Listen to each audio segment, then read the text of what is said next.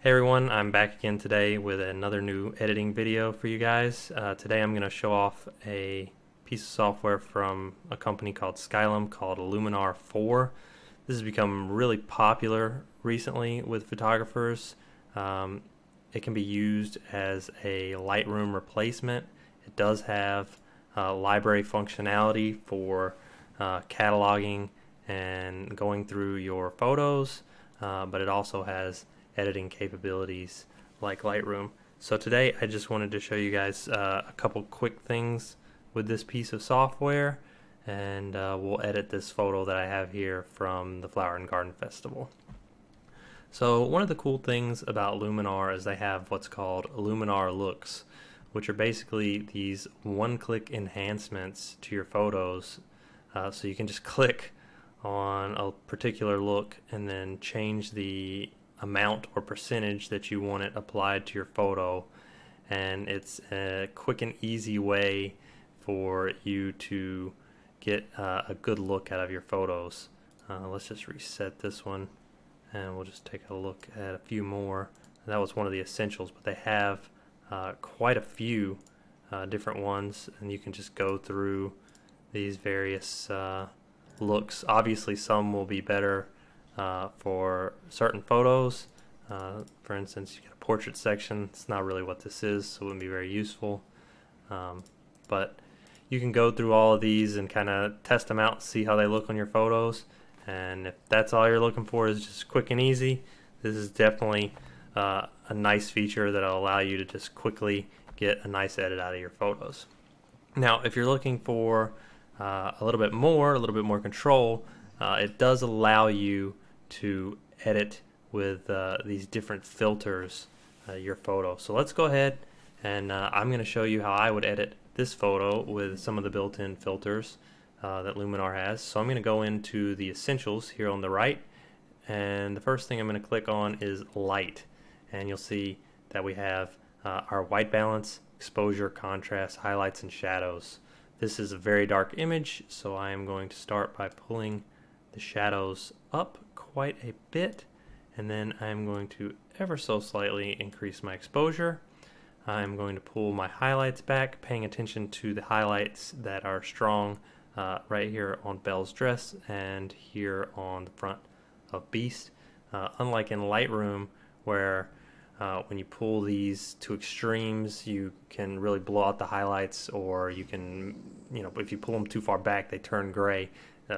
This is a much more subtle adjustment, so you can be a little bit stronger or more heavy-handed with the sliders. So I'm just pulling this back to kind of flatten my highlights a little bit here on Belle and Beast, and I am happy with what I've got out of this. Of course, you can also take a look at the white balance if you feel like it needs to be a little cooler or a little warmer. I'm going to warm mine up ever so slightly. 3202 looks pretty good. So I'm going to come in here and I'm going to add another filter. I'm going to come into AI Enhance, and I'm just going to add this AI accent ever so slightly. It gives it just a little bit of pop. You don't want to do too much. Obviously you can come all the way over here. It's to an extreme. It's too much. So I'm just going to bring it to about 16, and I think that's pretty good for me. You've also got some cool filters here you can take a look at, such as color, where you can increase the saturation and vibrance.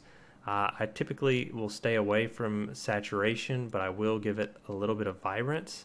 It's more subtle of an increase in color, which I prefer. If you want to do a black and white conversion, you can do that here, which is nice. You can do detail enhance, which is basically like adding tonal contrast. I'm going to avoid that. If you have a really noisy image, you could use this here, where you can quickly denoise the image, which is really nice. And of course it has masking, so you can do a brush in mask, where you would just paint what you want to be denoised, or you can use luminosity mask, which is a really great way to fine-tune your mask in order to target a specific region of your images. We're not going to touch too much on that in this video, but in a future video we're going to come back and take a look at that. The other one that you might like is the vignette. I do like the vignette choice just because you can give a little bit of focus to the image. So sometimes I will just bring back just a little bit of the vignette, -15, and it just kind of darkens the edges a little bit, which is quite nice. Then you've got some other panels that you can go into. Creative is some more artsy effects that you can add. I'm not going to add any of those, but feel free to play around with any of those if you feel like they may be good for your image. Then you have a portrait section. This is really great for portraits. You can do skin cleanup here. It has some enhancements for portraits, and then it has the Orton effect, which I actually really like to use on my landscape images, but we'll leave that also for another video. Finally, we'll come into the Pro panel, and we'll take a look at advanced contrast. This is my absolute favorite filter that Luminar has. I actually use this from within Photoshop as a plugin to do some adjustments to my images from time to time. So let's go ahead and we will add some contrast to our midtones, and then we will just balance that out with the balance slider here. If you move it to the left, you can see that the midtones seem to get a little bit brighter. If you move it to the right, it's a little bit flatter of an adjustment. So I'm going to move it over like this. I'm going to add a little bit of contrast to my highlights. Again, you can just move the balance slider back and forth until you get a result that you like.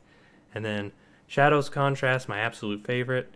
I always love adding contrast in the shadows, so I'm going to increase that quite a bit. And then I'm just going to bring the balance to balance those out a little bit more. You've got some other effects here. You can do dodging and burning. We'll leave that for another video. You can also do split toning, which is really popular. Instagram effects are mostly just like split tone effects. So if that's something you're interested in, you can do that.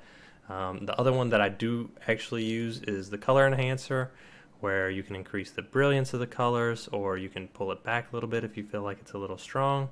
In my case, I actually feel like it's a little strong, so I'm going to pull the brilliance back. But I am going to add color contrast. So I'm just going to add ever so slightly a little bit of contrast to the color, and I'm going to adjust the hue so that I can target a little bit better the colors that I want to primarily affect from a color contrast. So that is it for this particular edit. You can see I just used a couple filters that they have here to quickly take it from, let's see, there's the before on the left, and you can see very quick and easy, but a big difference in the final image. There's some other great features that this software has that I didn't touch on in this video, but in future videos I'm going to make sure to come back and we're going to explore some of these individual filters more in depth. So take a look at those. If you have any comments or questions about this video, be sure to leave those in the reply section. And we're also going to leave a link to the Skylum website where you can get a free trial for this software. So you can try this software out completely free, or you can buy it for $89. So go ahead and hit that link if you don't have the software yet, so you can follow along. And I hope this helps you out, and look forward to seeing you on the next video.